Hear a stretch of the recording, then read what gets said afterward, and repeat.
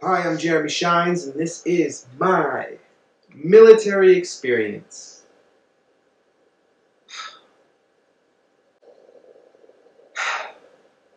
Well, military. Let's get right into the military part. I joined when I was 18. Why? I was trying to run away from something, as usually anyone is, and I thought this would be good for me.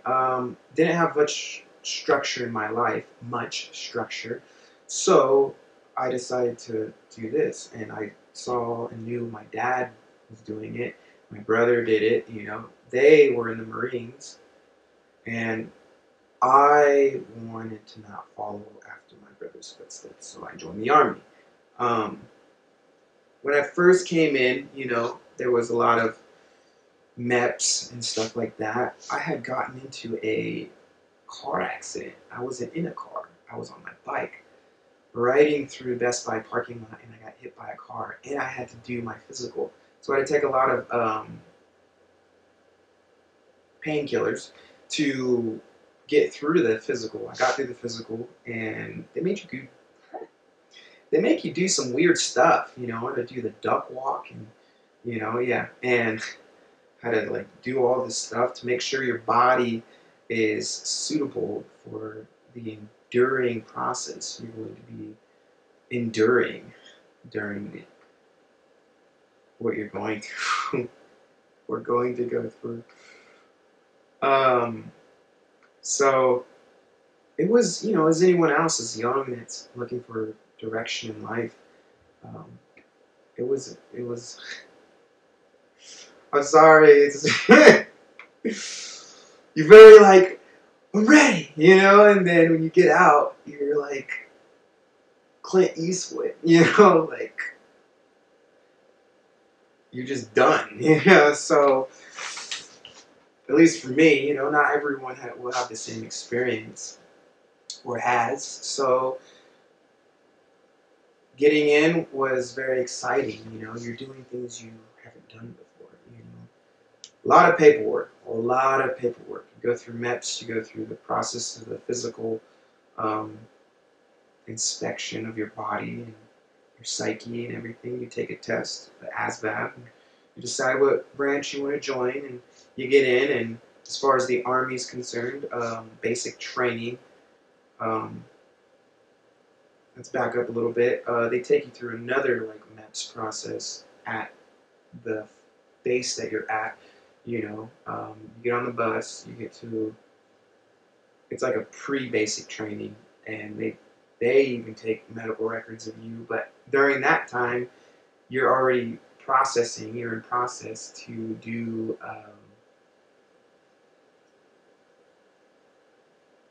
To go into basic training. I think this was 2 weeks or a week. It was long.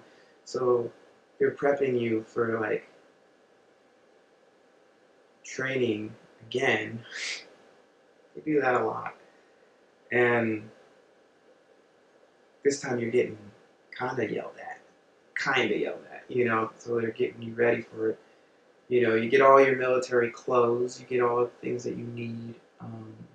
They're issuing you everything that you're gonna need. And they're kind of yelling at you. You're staying in formation. You're doing head counts and stuff like that. It's going to be a long video if I go into every little detail, but the places that they send you at, usually, I was in Fort Lee, I think, and was sweating a lot, and you get to understand, okay, I'm waking up at 4 in the morning and going to sleep at 9 o'clock, 9 to 10 o'clock at night, every day for 2 weeks straight. And I'm sitting there waiting to get my hair cut, or sitting there waiting to get something to eat, or standing in line, And then basic training starts. And I remember getting on the bus, and the drill sergeants just yell. That's the first time you're getting yelled at, yelling. And you're you're kind of oh, okay. But then now you're oh, and then that process lasts for about 2 months. Long story short, they make you they're trying to get you guys fit for to work as a team with each other. And then they ship you off into your training for your school, and then they ship you off into your first duty station. Once you get to your first duty station, and all the processing, I guess you guys really want to know about the military. Well, my experience, I've deployed. My first deployment was from Hawaii. I stayed there for about a year before we shipped off. We came back, and then I went to California. Then I got out from alcohol substance. Yeah, but I got out honorably, thank God. And to sum up the whole military experience is you're gonna find out who people really are, and they're not gonna be too far from your family. You know, that's the way I describe it. Is you're gonna find out some stuff. You're gonna see stuff. You're gonna hear stuff. You're gonna experience things. You're gonna find out things that you didn't even know about yourself, and that is gonna be intense. I pray that you don't kill yourself and you seek help, because it's not worth it. I went through suicide issues myself, and it was a lot of depressing because a lot of yelling and taking stuff seriously. So if you plan on joining the military, you're going to need spiritual help. Period. I've seen the most toughest guys break down. Navy SEALs, Marines, people that I've looked up to lose it. So I thought I was one of them, and I thought I was worthy, and I ended up losing and trying to kill myself, becoming alcohol addicted and drugs later on.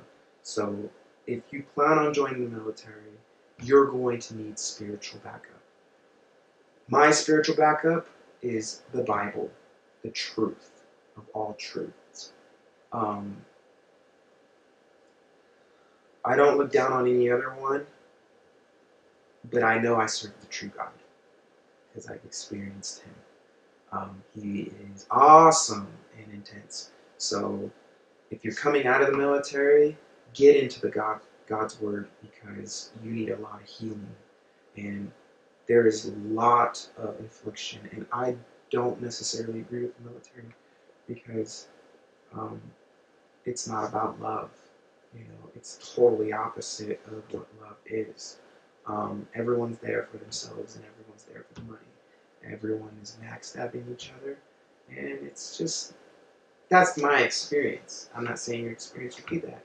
Some people that I never thought would stay in stayed in, and I thought I would stay in, and I didn't stay in. So I would say don't rush into it. I would say get to know yourself first before you join. And if you've gotten out, go into God's Word. And even if you join, go into God's Word. It all circles around how to live life. And if you're there for the money, it's not worth it. If you're there to take care of your family, it's understandable. But you have one life, and you might as well spend it doing what you love and not what you have to. There was great experiences. I've met some amazing people in life too. I've learned some amazing skills in life that the civilian world doesn't offer. Amazing. I've experienced some crazy stuff, so it was exciting. But you have to take the downs with the ups, so you need some spiritual training for those downs. In time of peace, we celebrate for time of challenge, and life constantly has challenges. And don't waste your life seeking something that is right in front of you. And what do I mean by that? It's you. You are right in front of yourself all the time. What are you going to do when that hurdle comes? I thought to myself, okay, basic training. They're going to yell at us, they're going to do what they do to break us, right? But then you're there for about a week or so, and then you're like, oh, they really hate us, so you really need that spirit that pushes past not just the military, but life circumstances. You know, I've been homeless. I've been through situations like this. And when I thought that I couldn't get through it, there was something pulling me. And now that I have the Word of God, man, I feel unstoppable. You know, out of all things that I've ever experienced, I know that God's behind me. I'm a sheep, and I got a lion behind me. A lion who created all things with the strength that pulls me through every circumstance. Now, if demons used to be over me, now the demons are beneath me because I worship the Most High God. And I am grateful. You're going to have your own experience. Remember that